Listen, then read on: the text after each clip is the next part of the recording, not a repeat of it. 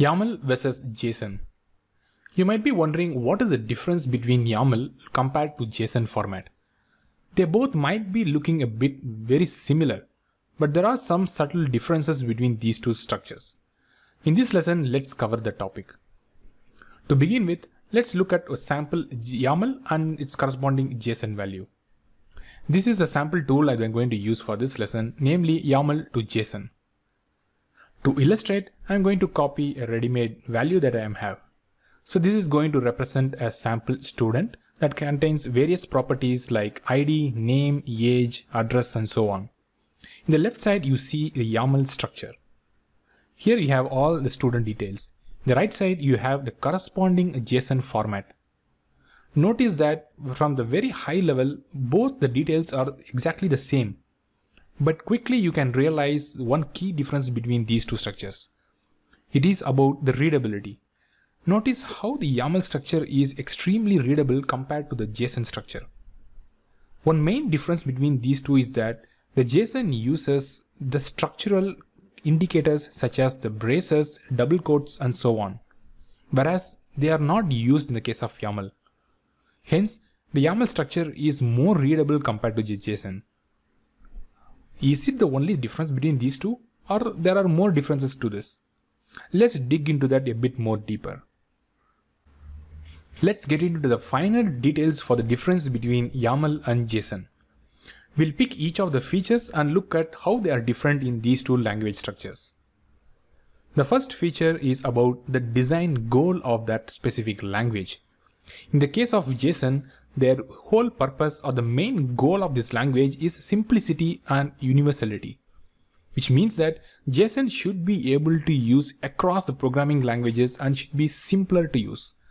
That's why you see that JSON is being used in many of the web applications. In the case of YAML, the main goal is human readability. They want it to be easier for the humans, basically the developers, to use this language more easily. That's why you notice that the structure of the YAML is very different and is very easier when compared to the other languages. Next, when it comes to the readability, the JSON has a lesser readability compared to the YAML. When it comes to YAML, they are extremely readable. As you saw in the previous example, as well as all forthcoming lessons, you will notice that the YAML files or the structures are extremely readable. Next, coming to the complexity, JSON are generally easy to generate and parse. Since they follow a specific structure using certain indicators like double quotes and the curly braces, there are various tools that knows how to parse these JSON in a specific manner.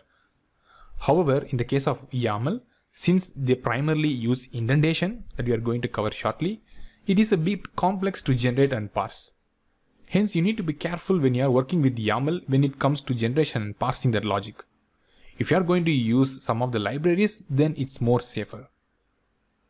When it comes to the processing, JSON are generally easier to process by the various language environments, whereas YAML is a bit complex. So we will cover this in the forthcoming lessons. In short, the YAML is considered as slim and flexible, whereas JSON is considered a bit rigid. One additional detail which makes YAML flexible is that you can use or represent the various complex structures a bit easily in the case of YAML. When those complex structures needs to be represented in JSON, it can be represented, but it's going to be a bit complex. You have to include various braces to use these indentations so that you can represent the structure in the JSON. When it comes to the usage of these languages, it's pretty much easier to pick the language. The JSON is used when you want to have a better data exchange. That is the whole purpose of these web applications, wherein the JSON is being used whenever you want to exchange the data between the client and server with respect to the APIs. However, when it comes to the YAML, predominantly it is used for the configurations.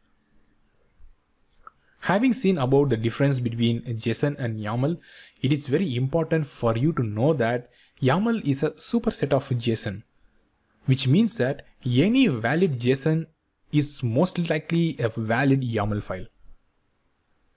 Moreover, if you know JSON, then you can easily grasp YAML. Only the format differs when it compares to JSON. If you know the JSON structure and how we create the properties, key value pairs, collections and so on, then you can feel at home when you are working at YAML. In case you don't know JSON so far, then still okay, because the YAML structure is very easy and it is very intuitive for any developers to understand.